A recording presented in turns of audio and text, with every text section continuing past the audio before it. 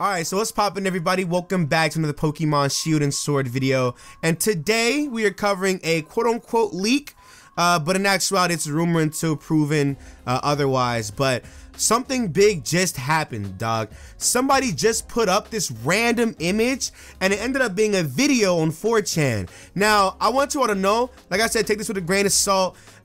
Honestly, I want you to know this might be one of the best fakes ever made, if it is fake, right? But I want you to know this stuff, it's so weird. It's so weird, dude. So here we have what looks like, and this is what I think it is. I don't know what the hell it is. I don't know what this is, but it looks like a peanut-headed lanternfly. I don't know what the hell this thing is, dog. But apparently this is a new mon from Shield and Sword, and if you look in the background, obviously, of the actual video, it's the same background from the mines that they showed off in the trailer as well. And obviously, now a lot of people are trying to say, oh, this can't be real because the wings aren't animated, but you have to remember, in Sun and Moon, even the monsters or the Pokemon with wings that are moving around don't have animated wings, just like Masquerain and Vikavolt. They don't have any shadow of their wings moving at all. So I want you all to know, I saw this, and I don't know how I'm supposed to take this. This dude literally just put this up like a couple minutes ago, and like the internet is, and like Twitter is in shambles right now. I don't know what's going on.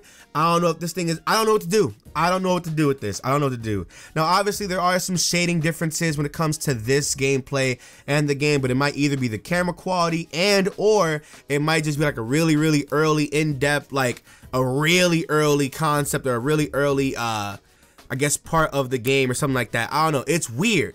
It's so weird. And honestly, dude, I ain't gonna hold you. It looks too good to be fake. But like I said, if it's fake, dog, this is one of the best fakes I have ever seen in my life. This is bigger than Oris. This is bigger than Sun and Moon. This is huge. This is humongous, dog. This is big. If we were to say this is real, honestly, I think I would let this be, I guess, Bug Rock, because it is modeled. It looks like the lanternfly, the peanut-headed one. We could do, I guess, rock flying primary. We could do maybe grass rock. I think rock flying would make a lot of sense, but at the same time, it's still a bug as well. I don't know. Wow, this is actually insane. Let me know in the comment section below what you guys think about this. Let me know. Let me know. I don't know how I'm supposed to respond to this, dog. I'm just putting this up just to let y'all know that this is out there.